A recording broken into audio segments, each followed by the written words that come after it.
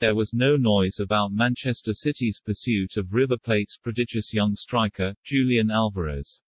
When it became clear that his agent was travelling to Manchester this month, the propagators of what masquerades as transfer window news assumed that Old Trafford was the destination.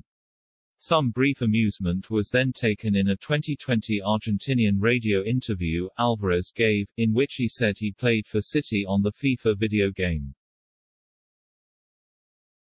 And then it was announced that he's signed for that club. It says everything about the way City's player acquisition system works that they'd been following Alvarez for some time. There's a reason why Texiki Begiristain, City's director of football, starts his annual holiday on September 1, the day after the summer window.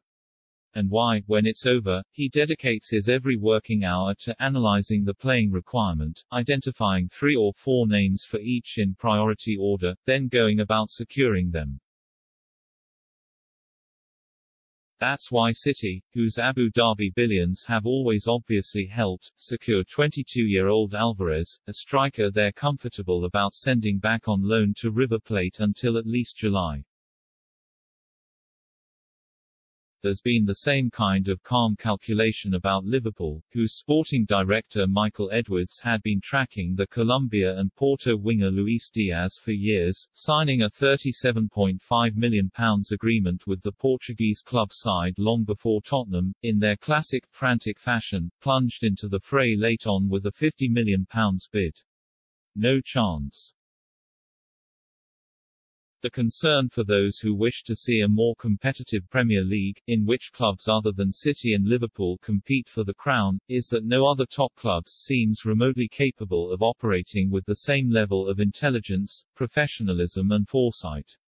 Tottenham's buying has been mindless since they reached the Champions League final, with random millions spent to mollify the latest manager. Take Bryan Gil, the 20-year-old Spanish international defender signed only last summer for £21 million.